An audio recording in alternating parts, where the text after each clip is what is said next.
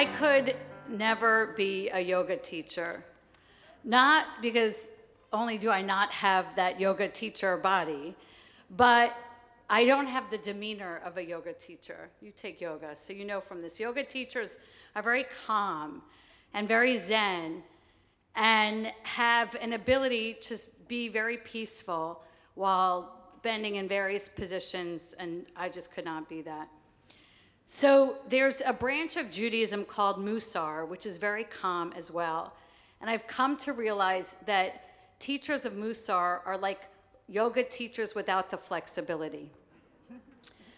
I have avoided taking Musar because I am not such a calm person. And finally, there was a course offered, Musar for teens. And I was like, this I could do. I can enter into this. And into the third of the 4 classes in the series, I realized that the teachers of the Musar class were exactly like the yoga teachers, so calm, and they were exhibiting everything that would be hoped for in a Musar teacher. What is Musar? It's the study of what are called midot, or principles, or measures. They are a deep, deep reflection inspired by Rabbi Israel Salanter on the ways that we should be in the world. The attributes, the midot we should have, like patience or silence or pleasantness or justice or thriftiness or diligence or peace of mind or respect or humility. All these things. And teachers of Musar learn to be very much in touch with those aspects in themselves and to bring them out in others. And in the third of 4 classes, I said, I don't think I can teach Musar because as I thought, you are the calmest teachers I have ever had. And I can't do that. And they said, you can. It takes time. You just have to reflect and learn on Musar. And I realized at that moment, the teacher and the topic were one.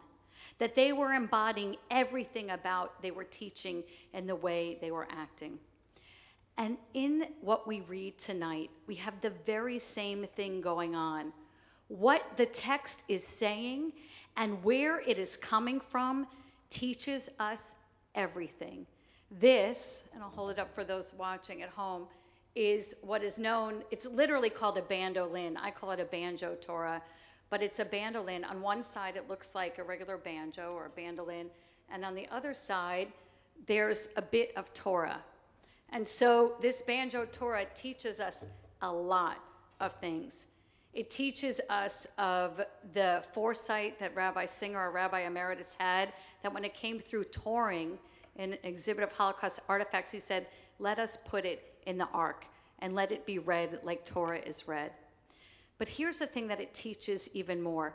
The text that's going on in the banjo Torah is horrid. Jacob has just learned that one of his sons has slept with one of his 4 wives. He's lost his other wife, Rachel. We're about to get the lineage of Esau, his brother, who ultimately, as Rabbi Dan shared, becomes a nemesis in Jewish history. There is so much that is bad here. And whatever Nazi or whoever person used to fix this Torah with Torah, which no one who respected Torah would ever do, the person who used this Torah to fix this banjo picked such an evil, dark part of the Torah, as if we're cut off from everything else, as if we think Jacob couldn't go forward. And in another way, it teaches us a lesson. One of the things that Musar teachers are supposed to have is incredible sensitivity.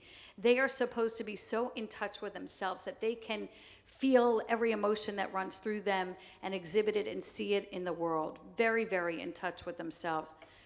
The rest of us, like me, may be numb sometimes to all these nuances that these Musar teachers are not. And so every week we read the Torah that has the whole Torah.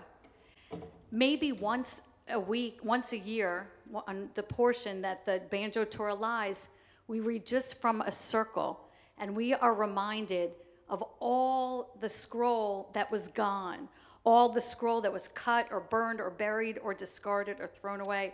And then all of a sudden you realize it's not just about the scroll that's missing, it's about the people that are missing. And so all of a sudden this banjo Torah comes alive with so many lessons. It is this portion of Vayishlach that we read from it, and we are blessed that we are able to read from it. But at the same time, we take great note that those who did not survive the Holocaust are like the scroll that is gone.